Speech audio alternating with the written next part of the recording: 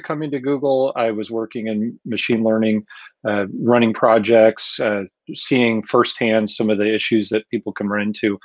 And now being at Google, I work with customers all the time. I see a variety of challenges. And I just wanted to share some of the issues I've seen with all of you, have a great discussion, and go from there. So let's start with the presentation. Again, I want this to be interactive. We're going to go through a lot of information, but there should be time at the end to kind of, discuss any scenarios you've run into or any questions you might have. So let's get started. One moment. Okay. Here we are. Sergey, don't be shy about interrupting me if there's any technical challenges. So our topic today, 10 things that can go wrong with ML projects. So there, of course, are more than 10 things, but I wanted to pick 10 that I have personally run into and I think that are critical. Also, we're not just going to talk about what can go wrong. We're going to look at some of the solutions, and those solutions could either be through best practices, or they could maybe in some cases there are tools that can help you with these issues. Okay. So the first one, so here's the landscape of the different issues. They kind of fall into a few buckets here. Building the model, once you build a model, getting to the right level of accuracy, then we'll move on to issues of transparency and fairness. And finally, putting the model into production with MLOps and some of the challenges you could see there. So let's start with building a model. So it all starts with solving the right problem. So here in the graphic, we see the expression that if your only tool is a hammer, every problem looks like a nail, right? So it's important that we really are solving the right problem with machine learning. There's so much hype out there. So we're seeing some organizations just completely change, and they're seeing incredible results out of machine learning. And in some cases, we see some organizations struggling where they're not quite seeing the value out of that investment. And I think that there are some questions that you can ask yourself and the team to wonder what really is the goal here, right? The machine learning model that you're building is just a way to get there, but making sure you're clear on that goal. Secondly, what level are you trying to reach? Often it's a little bit fuzzy of where do you stop? What's good enough, right? And so knowing what your baseline is, which in some cases could mean what kind of answers do you get without machine learning? And then once you add machine learning to the equation, how does it compare against that? These are some of the things to think about. One video that I would recommend I'm putting here is from Google DeepMind. It's about product management for AI. And this video is from a product manager in the DeepMind area that's a research group within Google. And it's really interesting to me because there's, in research, right, you're a little less tied directly to your users. And so this talk gives us some really good tips for how to adjust and stay focused as you're discovering what your goals are here on the project. So I highlight a couple insights. One is be crystal clear on the goal of your project, but be flexible on the tactics to get there. Don't get stuck on one particular type of model or framework. Just be ready to adjust. Second, similar, set some milestones for your project. I know that it's tempting to say, well, we're in a discovery phase, or we really don't know much about what to expect, so I'm not comfortable creating deadlines yet. Well, try to time box your project, create some milestones, but be flexible on those as well if you learn new information. And we'll talk a little bit later about prototyping and the value of that. The final thing is making sure your users are central to each stage of the project. You are not losing sight of them. They're involved. You're showing them what you're doing as you go. You're continuing to interview them to help be the North Star to ensure that you are solving the problem correctly, having maximum impact. So great video, recommend watching that one. Oh, let's keep moving. Another thing to think about is your problem a good fit for machine learning, right? Machine learning, you know, can do a lot of things very well, but again, we have to be careful of it, the hype where you just sometimes the management team might think you just apply machine learning and everything changes. So here are a few classes of problems. This is not, of course, the whole set of things it can do, but here's a few common buckets, right? One is predictive analytics, and this is where we look at historical data and we predict what might happen next. And that could be a couple examples here, say fraud detection, where you're looking at a history of different amounts, locations, et cetera. And it might be a supervised learning problem where you're trying to predict whether a future transaction is fraudulent or not. Another could be predictive maintenance, where we're looking at metrics on from a sensor like heat and vibration and things like that, and trying to see if we can predict if some equipment is going to go bad before it actually goes bad. The whole set of problems around that.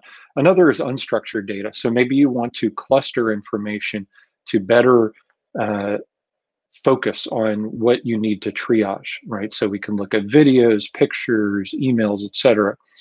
Automation is another key use case, right? Where can we take a tedious or error-prone step of a process and use machine learning to basically solve the problem and handle it automatically for us.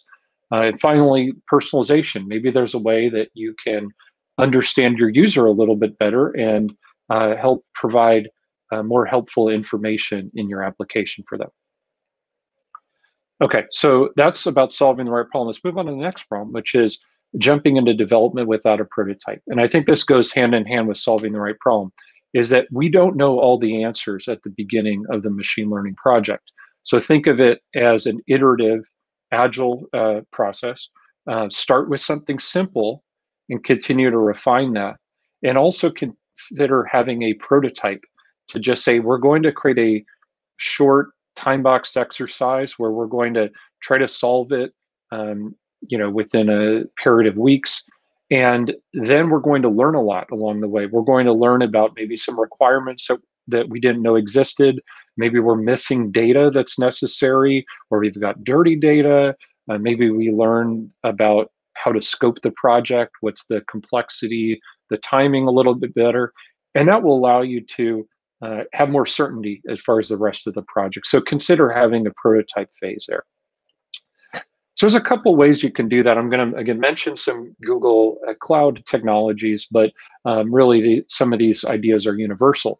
So if you've ever happened to use BigQuery before, a data warehouse where you can take all of your analytics data into it as a starting point, it's got some really interesting capabilities where you can, if you're comfortable with SQL to write, select statements, you'll be able to very easily create all kinds of models, from deep neural nets to even does some time series, ARIMA models, things like that, all within BigQuery. So you can get some fast prototypes in the same place that you were storing your data.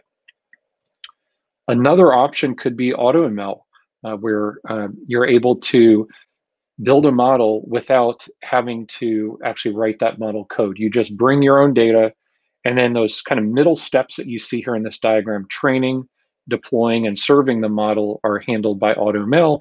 It's going to search across a broad variety of frameworks, hyperparameter tuning, ensembling to find a great model for you and then host it for you. So that can, again, help. And it's not limited to the prototyping phase, but it's a great way to check your work, get a baseline, and then see if you might be able to exceed that. Okay, problem number 3, model training can take a long time. And I'm sure this is a common one where you have to wait a day or hours, and that just really slows down innovation. Wouldn't it be nice if, like when you're coding things, sometimes you can just save and quickly compile, deploy your web application, see the result. Okay, there's a problem. Let me change something, redeploy, see the result. When you have to wait hours, you might switch to a different topic, get distracted, and it really just slows down everything. So if there's a way that you can potentially speed up that training time, it can really help you try more ideas out and move faster. One solution to that is distributed training. So for instance, with the AI platform training service, you can submit a training job and not worry about the infrastructure. You can use TensorFlow or XGBoost, a variety of different models, provide your own Docker container, and it will help with that. And then take advantage of some of the specialized hardware, so you can use GPUs, for instance, to finish your job faster. Another cool thing that it has is hyperparameter tuning. So you can provide a YAML file that says, here are the parameters that I want you to do a search. Let's put different ranges of learning rates or other parameters, and it will handle that for you and show you the accuracy for those just different combinations in the web console. Another option could be trying out TPUs to run very large training jobs. They are becoming a lot more accessible with TensorFlow 2.1 and then 2.3 recently. Really, it's just a couple more lines of code. There's a TensorFlow TPU strategy that you would use, just like if you're running like the mirror strategy or some of the others. You kind of wrap some of the model compilation code in that, and you might also point from your notebook to the IP address of the TPU, and it's going to run on the TPU. So it's again become quite straightforward to use now. Can really speed up those training jobs. Okay, let's talk about model accuracy next. So this is probably a common one if you're doing classification. You have an imbalanced data set. The samples that you have, the number in one class or the other are way off, right? I mentioned fraud detection before. So this is a typical example of that, where most transactions are benign. There's no issues with them. And then a very small amount are fraudulent. And so often what models are doing are optimizing for the accuracy across the whole data set, right? So if you think about it, if your model was as simple as just saying every transaction is benign, you're going to get, in this case, if 99% of transactions are benign, you'll get 99% accuracy, but that doesn't mean your model does anything. So you really want to look carefully at how is your model doing across every class, and how do you handle the cases where you have much less data to work with in some of your classes. So I just wanted to point out here a tutorial from TensorFlow that has some great example code of how to handle that. I mentioned some solutions here to consider. So sometimes you can weight each class. So you can basically provide more of a penalty for errors on one particular class to help with that.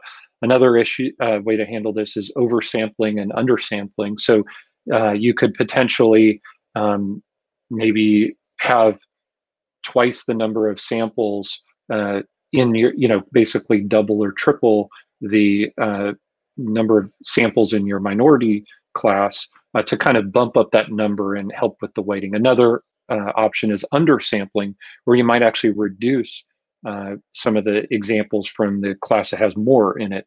Undersampling, I personally haven't seen giving great results. Oversampling may have some benefit. You'd have to see. Another option is generating synthetic data, so that there are some packages that can actually, one's called SMOTE, S-M-O-T-E, for instance, and it can look at the structure of your data and kind of the distribution and create some new synthetic data that might help to kind of help balance it. Again, I've had mixed results with that, but it's, and that might just be I didn't quite get the right parameters set. These are all different things you could try to help with imbalanced data. Of course, getting more of the minority class is always a good thing to help solve that at the root. But if you can't, here are some ways to help with that. I wanted to mention in AutoML, there are some things that you can do that can help with this issue. So when you train with AutoML, you basically have a couple steps. It's pretty straightforward. You import your data, you select what column are you targeting, and then it trains your model. As you see here in the screenshot, there's also an advanced options tab. If you open that, you'll see that there's an optimization objective you can set. And this is where you, depending on your objectives, you could adjust this optimization objective, right? So you can see that, say, log loss might just kind of optimize across the whole data set, but you also can maximize the area under the curve using, the ROC curve or a precision recall curve, and each kind of has different, different results. So you can kind of play with that and see what kind of results you're getting across your different classes. So here's kind of an idea too. Once you build a model, this is what you might see in the case of a classification problem. We'll kind of walk through 1, 2, and 3 here. So there is a threshold, right? So as you're distinguishing between the classes, you can set what that threshold is. So you can play with that slider to try different thresholds, getting different precision or recall metrics. Another thing you can do is look at your confusion matrix. So here in this example, we're predicting whether a flight is going to be on time or being delayed. And we have a very similar issue here because most flights are on time and we can predict those pretty well. It looks like 97% of the time we are. It's trickier with the delayed flights. We just have much fewer instances of that, right? So we can look at this confusion matrix and kind of see how that, it's playing out across all of our different classes. So, after you go through this process, you could also update that optimization objective, build a different model, and see how these metrics play out. Okay. All right. So let's run into another issue here where, you've tried AutoML or you've built your own models and you really just get stuck. You say, well, this just model isn't very accurate. It's not meeting our business objectives. What can I do? So let's look at some things we can do. So you look at this graphic on the left here, and this was when I was looking at that problem of predicting late flights, right? And so the data set that I started with just had the flight, the flight times and the airports, just a couple pieces of information. So that was helpful. I got some degree of accuracy. But then what I did was I actually looked at this paper that looked at all the different root causes, because I'm not an expert in this domain. I kind of did my own research on it. And I said, okay, well, weather, right? That's a very straightforward thing. And so I augmented my data set with BigQuery public data sets. There's a weather data set, and I could basically match and look at the airport code and then get some lat long from that, match that to weather stations, and then, be able to tell, is there snow, rain, hail, etc. Add that to the data set for a little bit more signal.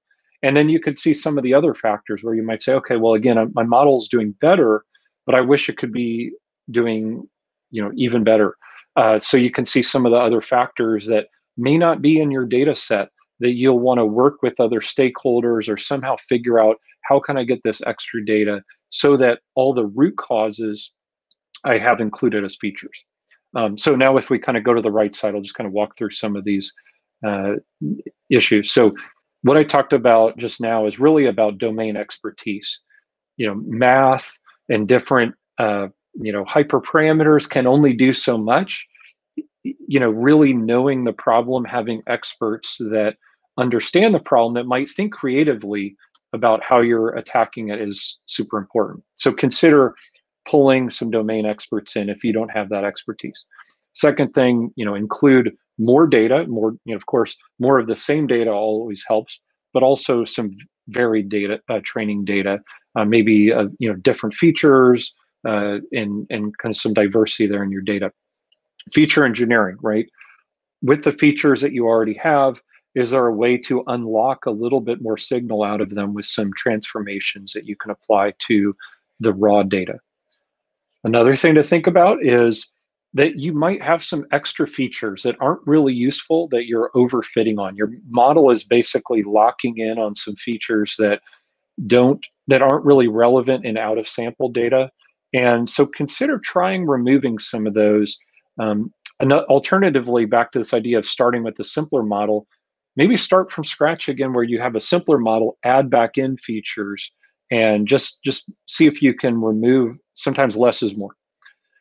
Of course, we can try different model architectures. Okay, well, you're using LSTM, maybe we try CNN, we try, different hyperparameter tuning, some ensembles. And finally, I mentioned AutoML before. It doesn't hurt to try AutoML to just see, are you in the right ballpark with how AutoML is doing? Okay. So I hope that helps. Let's move on to the area of transparency and fairness, a critical area. So, it's important that your model serves all of your users well, right? So thinking about these issues from the very beginning. And let's just kind of walk through a little bit of some of the questions to ask yourself about your model that may be implicit, but as you think about them, I think it will help your thought process, right? Around what problem are we solving? Who's the user? What are some of the risks of the model? And then how are you collecting the training data, right? So, many times we make mistakes by neglecting to include information, right? So what is your process to collect the data, and so on and so forth. This is a good way to kind of look at the whole process of building your model and looking at it responsibly, looking at limitations of it, and then after you built the model, continue to evaluate and monitor it. Now that you have some real world usage, where is it failing? Where is it not performing as well? And that's a lot. Those are a lot of questions to think about. So, we're continuing to provide more and more tools. There's a lot more that can be done. But I just want to point out a couple examples that might help you. One is the What If tool. And this is a really cool tool. If you haven't tried this out, you can include this in your notebook. And it basically has this graphical interface that will show up. You can use TensorFlow models, AI platform hosted models that we discussed before. And what this can do for you has a lot of capabilities. One is saying classification. You'd be able to see all sort of the data points here, and you can look at changing some of the values and say, okay, what if I change this value from 10 to 11? Where does it move in the chart? Does it switch it from one class to the next? So it allows you to almost to sort of debug your your model and see how little changes matter. There's also something called counterfactual analysis, where you find for a given data point, what is the closest data point that ended up in the other class? So and then you're able to sort of compare, well, what were the differences, even though that these were determined to be by Euclidean distance or some metric like that. Theirs were very close, but what differentiated them? So this allows you to really dive in and understand your model better, the What If tool. Another option that you may want to look at, this is called TensorFlow model analysis. It's part of TensorFlow Extended, a set of capabilities that wrap around TensorFlow, the TensorFlow core framework. So what TensorFlow model analysis can do is it can slice the data and give you accuracy by different features. So what we're looking at here is a view of this taxi cab data set. This is a data set where we are predicting if there's going to be a tip of 20% or not. And there's a lot of features in this data set. There's the duration of the trip, starting location, ending location, et cetera. But what we're seeing here at the bottom is we picked one of the features, start hour. And you can see, at 8 o'clock in the morning, 9 o'clock in the morning, et cetera, what is the accuracy there? So we might be able to tell, okay, well, our model is not as accurate at 1 in the morning.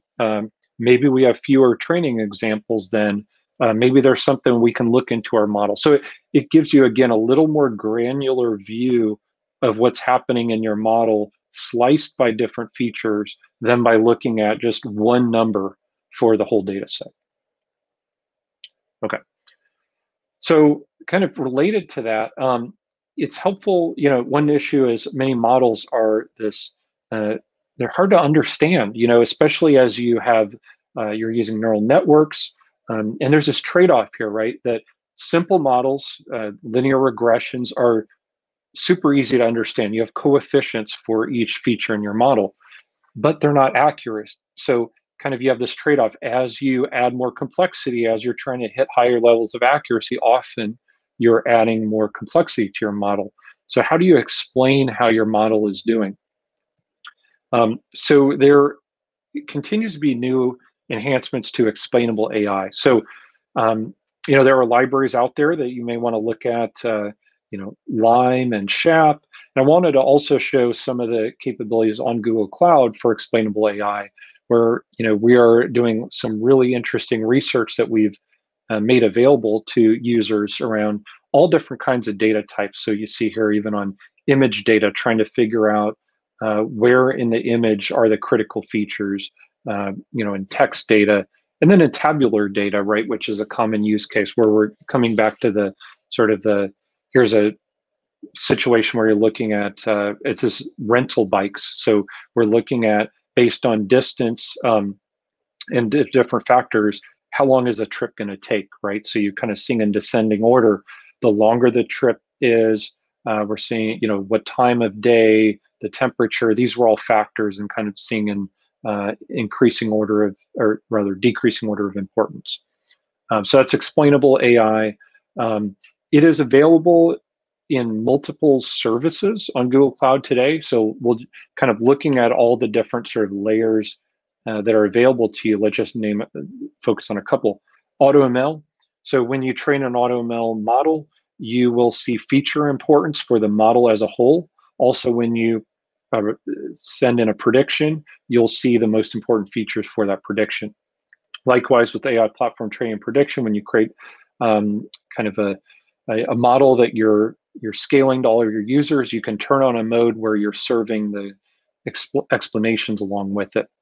And the deep learning VM images and notebooks in JupyterLab now have the SDK built in for explainable AI. So it's even easier to take a model that you're working on and get some insights into it. One other new thing I wanted to point out as far as sharing how your model works, it's called model cards. And a model card, think of it this way, it's documentation for your model.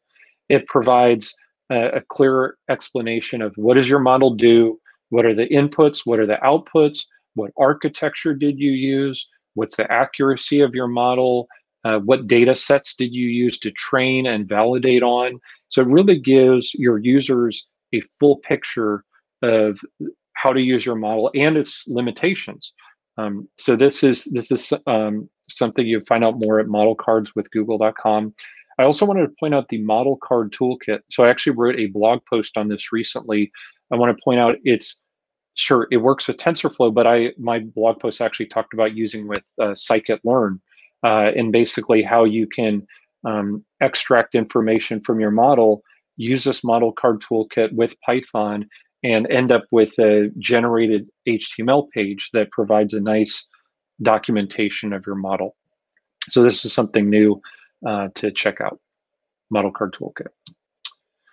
Okay, so we've kind of talked about this journey so far from building your model, explaining your model, and then as we all know, that there's a whole nother set of challenges around how do you make sure your model process is reproducible, how do you scale your model. So let's start to talk about some of the challenges in sort of the intersection of DevOps and machine learning called MLOps. So this is a real issue. You could accidentally push a bad model into production. So if you're working very quickly, you're experimenting, you're trying out new models, what if you accidentally deployed a model that wasn't tested properly?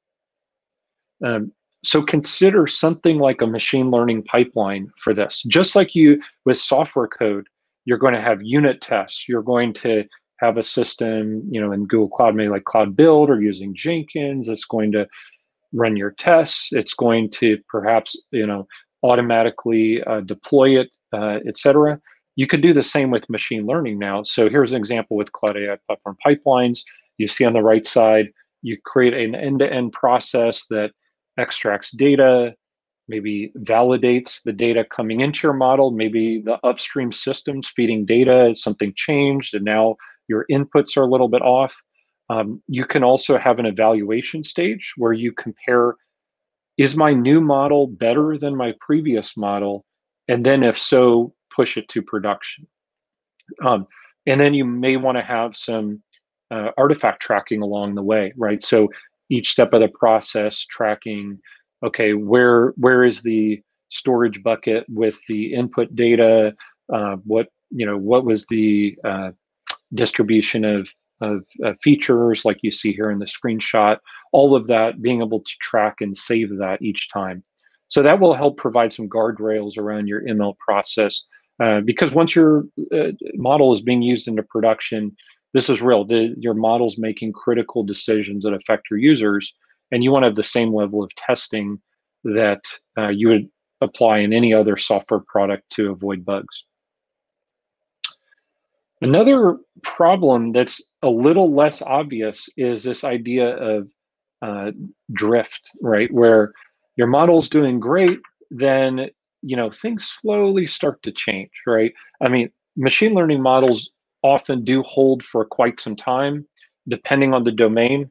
Some areas are, they can last a really long time. So think about like a text to speech, speech to text models, may last a long time, but a model based on news or maybe a product catalog would change really quickly, and everywhere in between. So the conditions that you learned from will change, and you're going to see that accuracy drift down over time. So what can you do about that? So consider a couple MLOps processes. One might be continuous evaluation.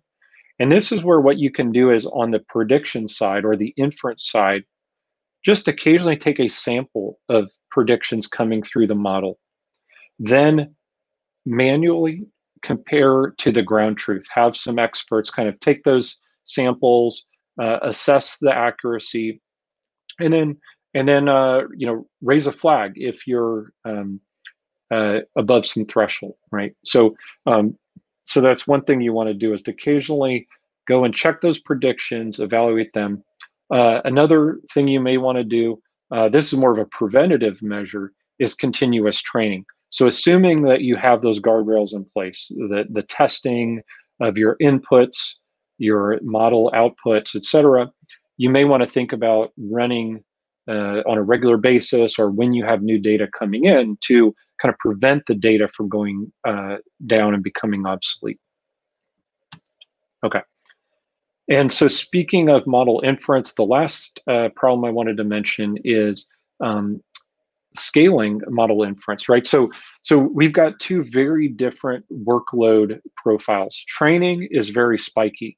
I'm going to run this massive training job, and then I'm done, and I don't need to use the service for a while.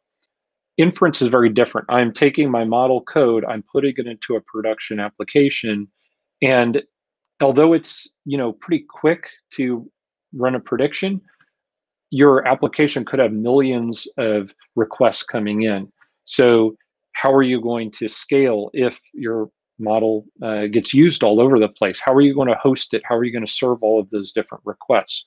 One option could be using the AI platform prediction service, where you can host your model, and then it can have auto scaling capability. So it will add more nodes to serve your model, and it can scale back down. It will handle the logging for you. You can also take advantage of specialized chips like GPUs. It's built on top of Kubernetes, right? That's where the scaling comes from. So definitely a good option if you're looking to kind of handle that variable workload on the prediction side and have the logging and infrastructure handled for you. Okay, so that kind of wraps up the 10 problems. I just wanted to point out a few resources if you wanted to find out more. Of course, the Cloud AI platform, this is the starting point for all the tools we talked about. Code Labs at codelabs.developers.google.com. You can Google that to find that. I should have probably put the URL in there, so apologies. That allows you to try out a lot of the technologies you heard about today. There's a machine learning section with a bunch of labs to try. Finally, we use YouTube quite a bit to discuss some of these concepts. One of the channels that's popular is called AI Adventures, where we've got over 50 YouTube videos talking about ML concepts as well as how to use the platform. And that's it. And we'll open it up for some questions and discussions. Feel free to add me on LinkedIn or Twitter to continue the discussion. So I will now stop and switch to discussion here.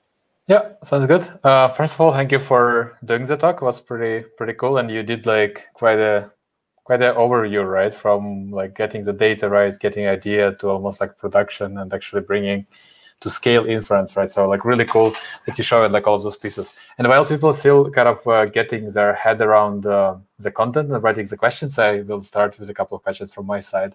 So you did mention AutoML, right? And it was like more in the section of, I think you just like started with a simple modeler, right? And after one of the next slides, you were like, hey, and people can use AutoML without investing too much into the model itself, right? How do you see, like from your experience, especially with like maybe cloud users, right, or companies trying AutoML, do they take it seriously enough, right? Or does it feel almost like it's like a magical one-button solution, right? Because I do remember at some point I was mentoring some startups, and it was like a machine learning kickstart program. So like they should potentially have had a bit of like knowledge what they're doing with machine learning, right? But sometimes it's still a bit hard from, hey, we have business, right? Try to frame it like in machine learning perspective terms, right? And if you're just giving like, hey, there's like almost like magical solution for your machine learning problems, right? Do they start thinking like more about how to frame problem, or is kind of becoming for them like too complicated and they're like, okay, so it just like magically solves all my problems, right? So where is the problems, right? How do they feel? Yeah, it's a great question. I think when AutoML started, I think there was this idea that developers could just use AutoML and embed it into their applications, and that's it. You don't really need to know any data science. Now, I certainly think it has helped make it a ton easier and opened up ML to a whole bunch of more folks.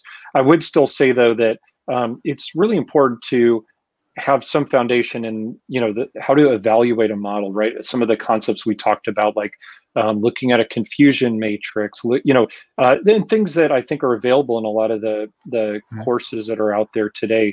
But I think it's opened it up, and I do think for experienced data scientists, it's a great tool because we're often so pressed for time that there's so many projects in this field.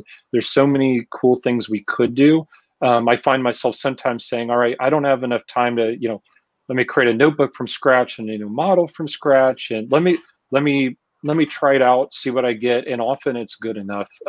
It really is. We've done some comparisons with Kaggle, and often it's, maybe not, been number one in the whole world in Kaggle, right? Keeping in mind that folks are working, weeks or months in teams and they're domain experts on it, but like giving this to a tool that has no knowledge of the problem, isn't reading the instructions, looking for little tricks. It's getting like amazing results on it, near the top of the leaderboard. So yeah, I think really it's not a toy. It can be used for production.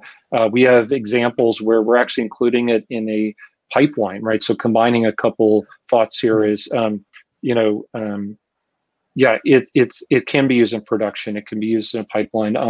We're actually working in Google Cloud of kind of integrating it even more. So it's not seen as a separate product, like, oh, well, I'm doing my own, hand created models over here, and I'm using a different product for AutoML. It's just, hey, where's your training data? How do you want to build your model? Do you want an automated version? Do you want to do it yourself, right? So yeah, I think it's becoming more mainstream and unified, and I'm a big fan. Yeah, I mean, definitely. I didn't mean that it's like just a tool or toy, right? Which it's definitely like very helpful, right? And for me, it's kind of almost interesting that it feels like that, there's like this joke that, 80% of your machine learning like task, right, to bring something into production is actually about like cleaning the data, right? And after like, another 10% or 15% is about like building pipelines, right? And like there's like 5% about this like exciting me building the models, right? And now we'd be like, okay, we're gonna automatize or like make it easier for those like 5% that everybody did enjoy quite a lot, right? But you still have to do all this like boring stuff of data cleaning, right? And understanding like all of this. So maybe at some point we need to have AutoML for cleaning data, right? Or auto clean something. Yeah, right? no, I totally agree. Totally agree. And yeah, I wish it solved that troublesome 80%. One thing that is cool though, it does have some automated feature engineering. So like sometimes what I see folks doing is like, say for example, your model, you might have a feature like is you have different results on a weekend versus a weekday. You have different call volume or hours or whatever. It will do things like you pass in one column that's like a date timestamp, and it's going to generate a ton of features out of that, right? It'll look at hours, months, years, weekend, all this kind of stuff. So it doesn't, get rid of that 80%, but I'm hoping, maybe it shrinks it a little bit. There's some of the, basic stuff. Of course, I mentioned at the beginning of the talk, in a large enterprise, sometimes it's even, there's organizational issues, right? Where there's certain groups where they're holding the data and you need to work with your management to explain the value of the project and work to do the data integration. Can't solve that yet, but certainly some of the, more straightforward data transformations it will handle for you. Yeah, definitely. And meanwhile, we got a question from one of the users. His name is, or her name is Fun, and asking, thank you for the talk, right? One question that, how would you handle ATL and GCP, data cleaning, feature engineering, etc.? I guess there's like many answers, but maybe for more machine learning, like heavy pipelines, right? I mean, it also depends if it's structured data or not, but how would you do essentially ATL and GCP? Kind of hard to answer, but if you can start. Yeah, I mean, I think you put it well. I mean, there are a lot of options, and I don't want to overwhelm folks with the options. And I think that's an area that we can do a little better at explaining what tool is best for you. We did talk today about TensorFlow model analysis, part of TensorFlow Extended. So there is a TensorFlow transformation capability. That would be one way to do it, where you can, basically write some Python code, and there's under the hood, a lot of our products will actually use this technology called Apache Beam. That's an open source tool to kind of run these jobs at scale. So I'd look into TensorFlow Transform. Dataflow is another tool on GCP that's very popular for high scale jobs, like large batches or streaming jobs. Great tool. One thing that's new that's I've used that's pretty cool is called Cloud Data Fusion. I actually have a blog post on that if you Google it. It's a kind of graphical tool where you can take little boxes, nodes, and drag them onto a diagram and say, here's my source data. I'm getting it from BigQuery or a storage bucket, and let's do joins. Let's transform some columns, and then let's export to BigQuery or CSV or something like that. So that's a great way to get started. What's kind of cool about that is it will then run it on a Spark cluster for you. And again, you don't have to worry about the infrastructure. You click play and it will, set up the infrastructure. One other last thing I'll mention is sometimes you don't even need to do all that. In BigQuery, you could create views. So you could take your raw data and then maybe create a view on that where you're doing some processing to it, your joins across multiple tables. And so you have a view that's kind of the machine learning view on your raw data as well. And then you don't have to really go through all those data cleansing steps. So makes sense. Lots of options, but sorry, that was a bit long. No, it's definitely, I completely agree, right? And I mean, if you have if you have like a more particular questions, you can always reach out to Karl on Twitter, and we can take a look like what is like more particular for your use case, right? Because you're doing like structured data, right? It's like one type of like pipeline. Maybe you want to just get it more regularly, and you do some things that gets like hundreds of gigabyte data like every couple of days, right? It's going to be a completely different scale. But I agree that especially with Beam, it's something that makes it easier. It doesn't really matter how much data you have, right? Because it's going to spin up like nodes in the background, and you're going to do processing for you. So definitely easier. So another question is coming from, I guess, Jonas. Jonas is saying TF Lite is really great for deploying ML models for offline applications.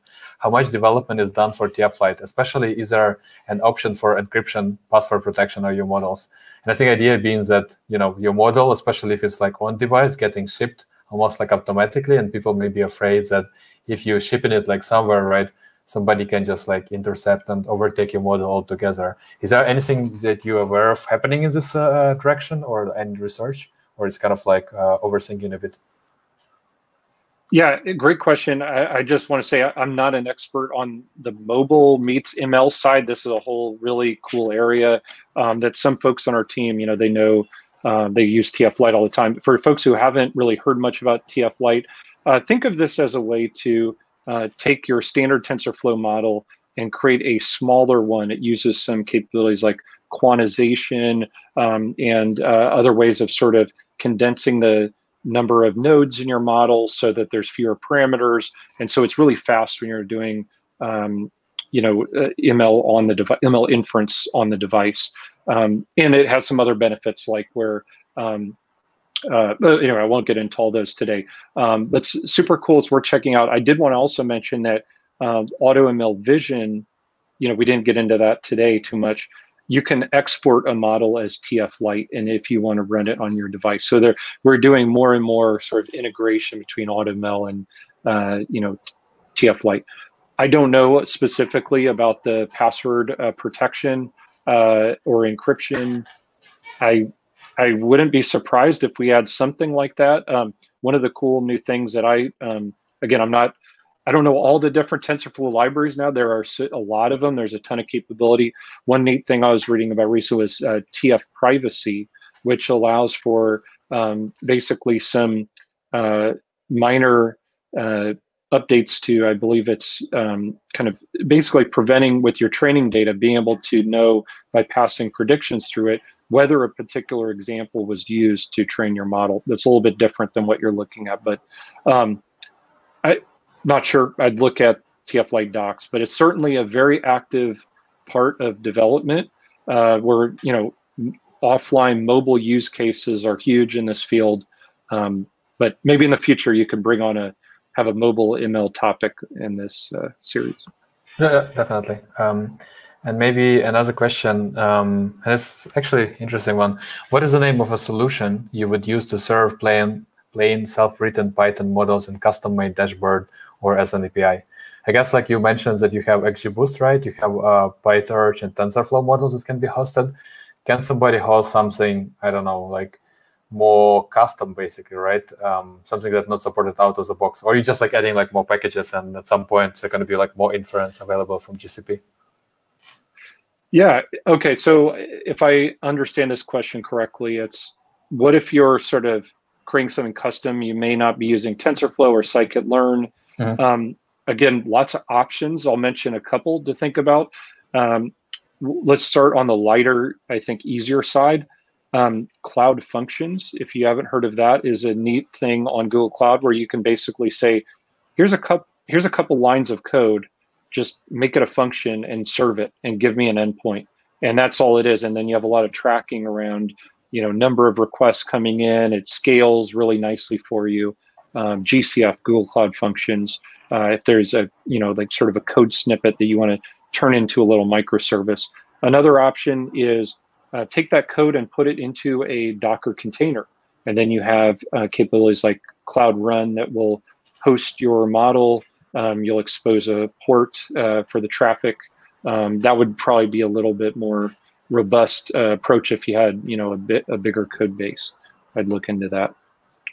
Pretty cool. Would actually, just a short follow-up on this one, would Cloud Run support custom resource allocation? Let's say, can you run Cloud Run or GPU to get inference on GPU, or is kind of a bit too custom use case? I am not sure about that, but that actually reminds me that I believe I mentioned the AI Platform Prediction Service. It now has a pretty cool capability where you can run custom containers.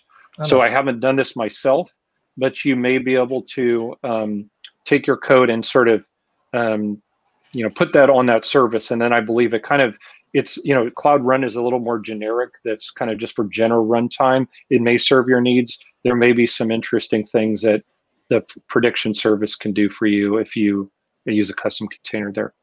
Yeah, awesome. Thank you for answering all of the questions and for doing this amazing talk on Thanksgiving. Thank you again for your service to the community and making machine learning community as a better place. Yeah, with that, thank you again. Great. Sergey, thank you so much for hosting. Everyone listening, thank you. Great questions. Hope to be a part of the group again. Yeah, have a great rest of the day. Thank you. Bye. Right. Ciao. Cool. We done the first talk. We got like really good overview, and now